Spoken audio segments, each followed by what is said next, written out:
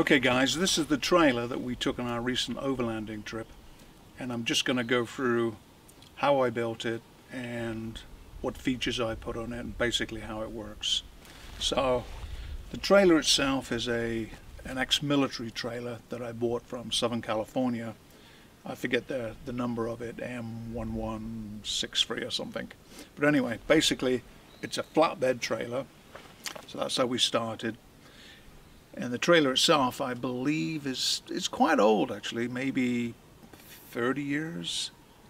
But anyway, so moving on, the way that I started the build was I got two frames welded up. I put one on this side. These are aluminum frames, so they're lightweight. I got one on this side and one on the opposite side. So that's how I started. Two frames bolted at the back, bolted at the front, and then from those two frames, that's how I built up the rest. On top, across the frames, we've got a rooftop tent, which is an alley cab model. I used to have this on top of my Jeep, but it kind of didn't do that well on top of the Jeep. When we were going over a rough road, it started to come loose and bend the brackets slightly, so I think it was a good move to take it off the top of the Jeep and put it onto the trailer. So this is an alley cab. It actually works really good. I mean, it's a really good rooftop tent. It's solid. And this is bolted to the frame, and I've put some 80-20 cross beams across the two frames, bolted those on, and then bolted the alley cab onto the 80-20. So I've got one here, one in the center, and I've got one at the back also. And then in addition to that, because I didn't want anything coming loose again, you know, we're bouncing across roads in Baja and the like. So in addition to the brackets that hold the alley cab to the frame, then I put these whatever you want to call them, wire ties at four corners. One here, one on that corner, and two on the back. And then I guess the next thing that I discovered when I took the trailer for a test run was the surge brakes, hydraulic surge brakes. I don't like them. What I found was every time I used to brake on the Jeep, then the trailer would kind of push the Jeep, pull the Jeep. It would be very jerky and erratic, and I thought, nah, that's not really going to work. The trailer itself has a pintle hitch, which it's okay. Some people say they're noisy and they rattle around. They do make a little bit of noise if you're going off road, but on the road they don't make any noise at all. So I don't have a problem with the pintle hitch, but the hydraulic surge brakes, yeah, I had a big problem. So what I discovered during my investigations on how to improve it, I discovered this unit, which is a Hydrostar. I guess it's a hydraulic pump. So I connected this into the hydraulic system, and then electrically it's connected via this to the Jeep. Inside of the Jeep there's a brake controller unit which activates and controls the brake. There was a little bit of fine-tuning, finding the right settings or whatever, but actually it works pretty good. So that was a good thing. Then what else have we got? Well, I got this tongue box on the front from Harbor Freight. That was pretty cheap. I put that on there. And then inside of the tongue box I have all of the electrics that I put onto the trailer. I also got a Goal Zero battery that I keep in there, and I charge that up from the 100-watt solar panel on top. The electrics that are in here are mainly lights around the trailer, and also There's a water pump for a water tank that we have underneath. I also have a filter by the side, and that's got a UV light in the middle of it, so that's also connected to the electrics. So it's going to be the water pump, the filter, and the lights. I have lights in the alley cab also, and that's pretty much what the electrics are. I'll probably shoot some more video in the evening where I can test out or show you the lights, how they work.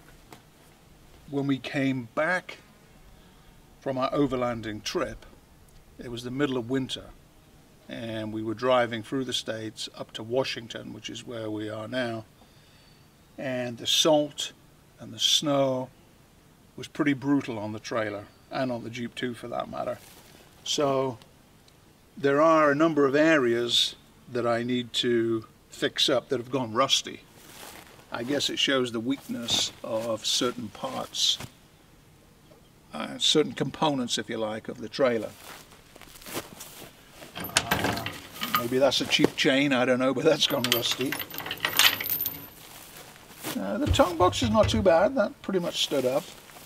Where the rust really had an effect was on the back of the trailer, which I'll move the camera later and show you that. What else have we got? Let's move through a few more things. So I got this storage area. Again, it's built out of 80/20. I can store in there quite a bit of stuff actually. We store some large chairs because comfort's important. So we have that. That worked out pretty good. It's all aluminum, or mostly aluminum. I guess this isn't aluminum because on top that's gone rusty. Then handy dandy shovel, of course, with some, I think these are called quick fists. That worked okay, never came loose, pretty good. Actually nothing really came loose on the trailer, and we were going over some pretty hairy, or I don't know if you want to call them hairy, but some pretty bumpy rough roads. And everything stayed rock solid. So all of the 80/20, which is basically just bolted down, didn't come loose at all. It stayed really good. Nothing bent, nothing moved, so that says a lot for 80/20. Then moving on down here, this is where I keep 2 5-gallon containers of fuel, just in case. We didn't really need to use the extra fuel, but it's there just in case, so it's always a good thing. And the containers that I use with these, what are they? Wavian. I think they're made in Eastern Europe somewhere, but they work pretty good. They're a NATO style jerry can. The only thing I would say, if anybody has ever used these, when you take the top off, first you've got to take that pin out, and then you kind of release that, and it's released. The only fault that I found, and this happened to me, it also happened to somebody else that I know as well, when you close them, you tend to want to force them closed. But what happens then is you bend the top here. So what you have to do is lift that up. See how that moves up and down? Just lift that up, pull it over, and then close it. Unless you know that, you tend to bend the top of the bracket here, and then you have to bend it back until you realize what's going on. But other than that, they work fine. They're pretty good. So moving on again, tires. Now these are some really good tires, trust me. These are KO2s, and they worked really good. They worked in the snow, they worked in the mud, on gravel of course, and it did rain when we were in Baja, and we were kind of in the middle of nowhere, and then it turned to mud. kind of real ugly, slimy mud. And yeah, they work good, very good. No complaints about those whatsoever. I've also got a spare underneath that I kind of made a bracket for and put that up underneath, just in case again. But these are not cheap though. I forget the price, but at least a couple of $100 each. Underneath we have a slide out drawer system that I bought from Front Runner, and that has gone completely rusty all over. So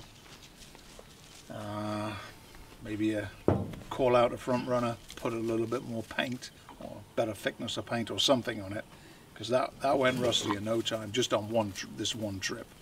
Albeit it has been through snow and mud and rain, but even so, you wouldn't expect it to go as rusty as it has gone. But you live and learn. What I'll do is I'll go through everything and I'm going to clean it up, repaint it, whatever, so it'll be good. Everything will be good for the next trip.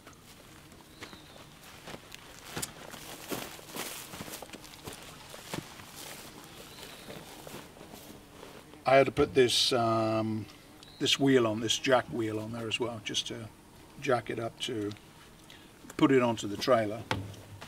That seemed to work okay, no real issues with that.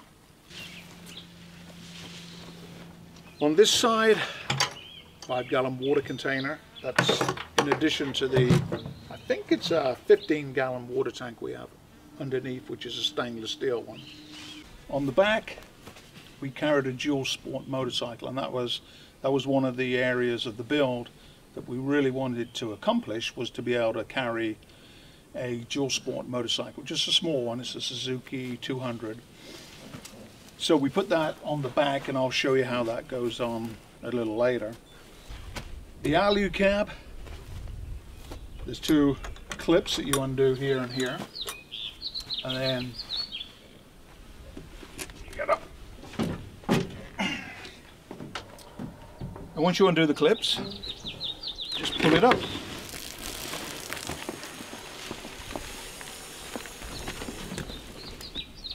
Like so. So on this side, we have a faucet that's connected to the water tank and a pump, so we can put a bowl on here and wash dishes or whatever we need to do. This unit is a shower unit. So again, holds water, pump it up, pressurize it, and then a hose goes on here and take a shower. This is where the, I don't know if you can see, this is where the filter is for the water supply coming out of the 15-gallon tank that we have underneath.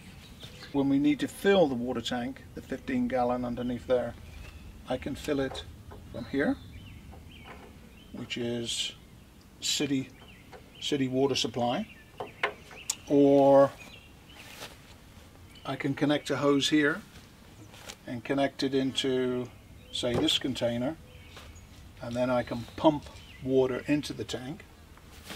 There's a couple of valves, one here and one here, that I change into different positions depending on what I want to happen, if I want to pump into the tank or pump out of the tank. That all works pretty good. The trailer does come with handbrakes, one this side and one that side, which is really good. So that worked out really well. That's why I like having the electric over hydraulic brakes, which doesn't disable the handbrake, so we can still use the handbrakes. One other thing, wood. Wood is very important for campfires, right? So here, there's a cage inside of here, and that's where we keep some firewood. Probably enough firewood for, well, the fires we build, it's barely enough for one fire, but that's okay. In Baja, there's plenty of driftwood, plenty of wood around, and you're never far from the beach, because that's where you like to camp, right? So driftwood, plenty of fires, nobody bothers you, nobody says you can't have a fire. That was great. Extra 1 gallon of water on the side here. Like I say, you can never have too much water. I'm going to show you how we put the bike on the back. This is what locks the front wheel in place.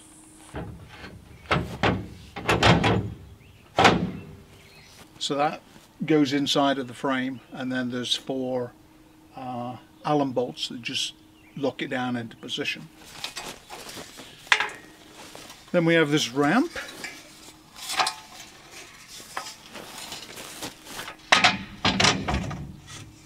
So that's the bike up there, and once it's secured over here in this frame, then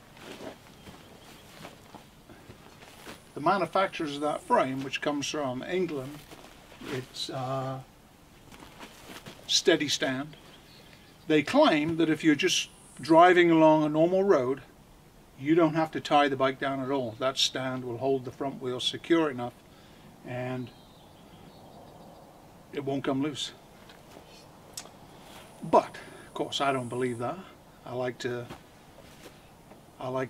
have belt and braces. I like to make sure under no circumstances, no matter how rough the road, it's going to stay rock solid. So that's why I put a load of cinch straps on it, and also I have this aluminum channel that the back wheel sits in, so it can't move more than ½ an inch either way unless it pops up. But then what I do here, I put a tie strap through the spokes of the wheel, and I tie it here and I tie it at the back, so then the back wheel can't lift up and it can't go sideways. In addition to that, I then have a cinch strap attached here, and I attach the cinch strap. We used to have a rack on the back of the bike, and when we had the rack, I would attach the cinch strap here and to the rack, and the same at the back. So I'd have 2 cinch straps here.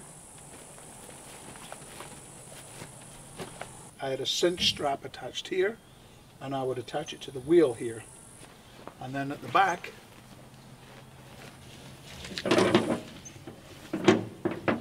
here's one of the straps still on here.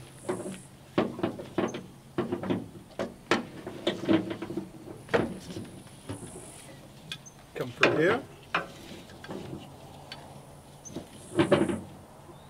like so, and cinch it up.